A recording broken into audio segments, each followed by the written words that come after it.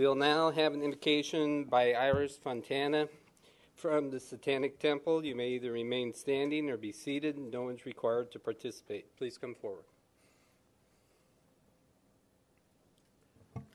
Hello, everyone. Thank you for having me.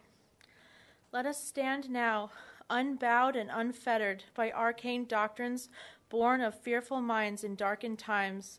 Let us embrace the Luciferian impulse to eat of the tree of knowledge and dissipate our blissful and comforting delusions of old.